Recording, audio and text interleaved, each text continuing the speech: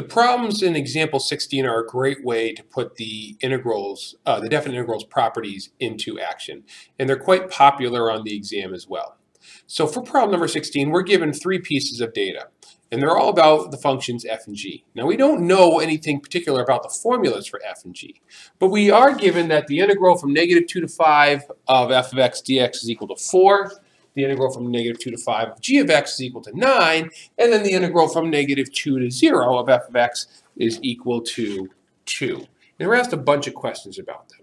Okay. Now for starters, we get a simple one like A, which says, what's the integral of 6 times f of x minus 2 times g of x dx? Okay. We're going to put our properties into play, and I'm going to break this down.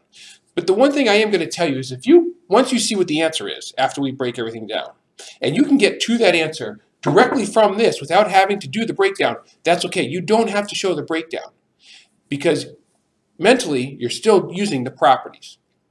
Now, one of the properties that we talked about in the previous video was about how if we are adding or subtracting two terms, we can break that one expression into two expressions involving the definite integral. And that's what we're going to do here. We see subtraction, so we can make this the integral from -2 to 5 of 6f of x dx minus the integral from -2 to 5 of 2g of x dx. We broke one integral up into two. That's one of our properties. We're allowed to do that as long as we're adding or subtracting. We could not do that if it was multiplying or dividing, but because we're subtracting, we're good to go. Another one of our properties is that if we have a coefficient, then we can move that coefficient out in front of the integral. So this 6 and this 2 both get to move in front of the integral. That's a property that is allowed through the definite integral. So let's do that. We have 6 times the integral from -2 to 5 of f of x dx minus 2 times the integral from -2 to 5 of g of x dx. Now this is important that we've gotten the 6 and the 2 out of there because now we can do some substitution. We have 6 times the integral from -2 to 5 of f of x dx. That was given to us up here. That's 4. So by substitution, this is just going to be 6 times 4. And then we could use substitution again because we also have an integral from -2 to 5 for g. That's equal to 9. So we have minus 2 times 9. 6 times 4 is 24. 2 times 9 is 18. So that works out to be 6. 24 minus 18 is 6.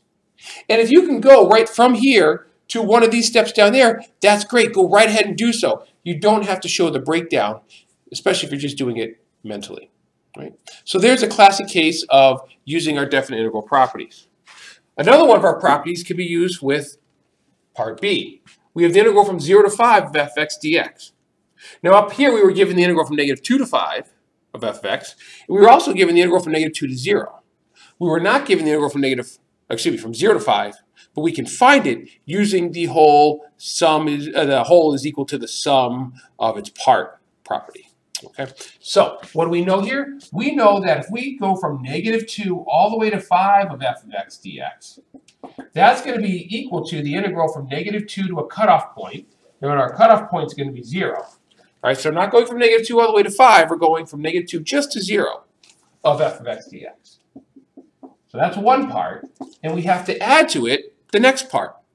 The next part needs to begin where the previous part ended. Means that our low bound is now going to be 0.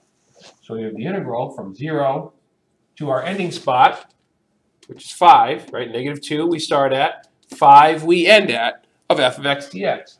This is barely on the screen here, so get that, stuck it in. Good. Okay, now keep in mind what we have here. The integral from -2 to 5 of f of x, that was given to us. That's 4.